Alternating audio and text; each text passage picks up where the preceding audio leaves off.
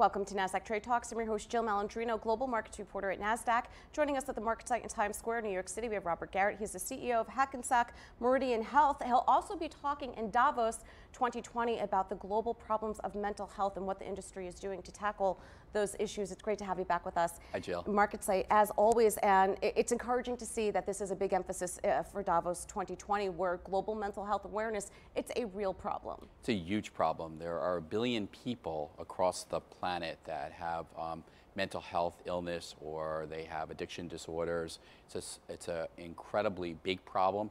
2/3 of those people are not getting treatment for it for a variety of reasons. It could be the stigma, it could be a lack of education, lack of providers.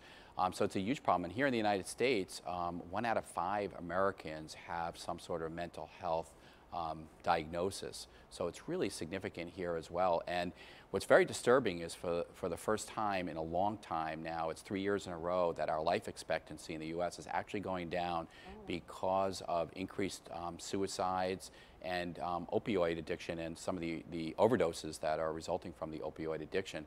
So there's no doubt it's a big problem here in the U.S. It's a big problem globally, and we're happy to address it in Davos so that we can really get the various stakeholders to work together and start to come up with some real solutions. And it's really important that you're doing that kind of work, because for people who do not have mental health issues, it's so hard to identify. It's challenging. It's not, globally there's been a big push to cure cancer or cure AIDS, women's health issues and so forth, but you can't see a mental disorder. You can't, but we have to start thinking about it like another chronic disease, like cancer, like heart disease, like diabetes, and start to treat it that way. And there's some real life solutions that we're going to talk about in Davos. So as an example, here in the States, in New Jersey, we're leading a pediatric behavioral health collaborative, which is a partnership between the federal government, the state government, providers like Hackensack Meridian Health. And what they're doing there is they're screening children. Kids are coming into pediatricians' offices and getting well checkups. While they're getting their well checkups, they're screening them for potential behavioral health issues.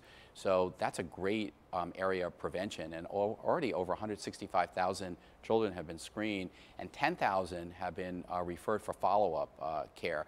And that can really prevent violent outbreaks in the future. So I think the emphasis in Davos is going to be on collaboratives like that, where the government, the private sector, community organizations are all getting together to address this.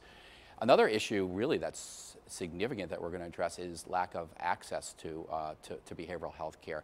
So a good real life example is what we've done at Hackensack Meridian in New Jersey. We've opened the first in the nation behavioral health urgent care center. Think about it.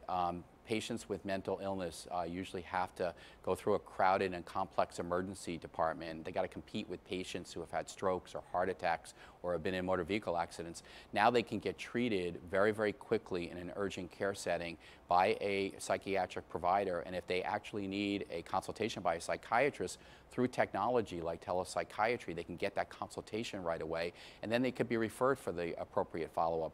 We just opened this a couple months ago, and we're already seeing hundreds of patients. So it's, I think there's some real life solutions on the horizon here. And that's encouraging. You mentioned the opioid crisis, you mentioned suicide crisis. Social media is really impacting people's well-being.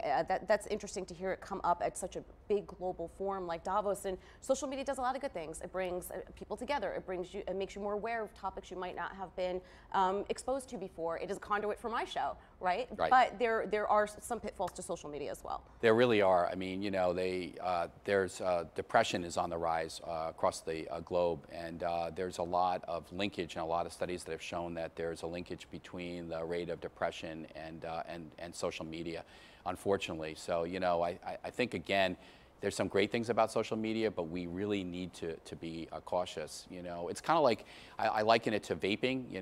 Everybody thought, vaping was a great alternative to smoking, and it turns out that there are some dangers in vaping, which are real, and we're addressing those as well. But, I think you're right about social media, and it is going to be a topic that's going to be discussed at Davos, and what we can do to at least put it in perspective.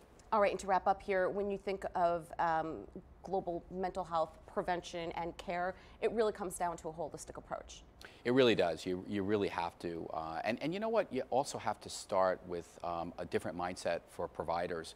So we need to to educate physicians. We need to train physicians of the future to think about the holistic approach when they're thinking about treating patients and really focusing in on the behavioral issues that are out there. We're doing that at the Hackensack Meridian School of Medicine, and I would urge others to do the same, because you really have to start at the educational setting. All right, Robert, great to have you with us as always. Good to And see thank you you for joining us on Trade Talks. I'm Jill Malandrino, Global Markets Reporter at Nasdaq.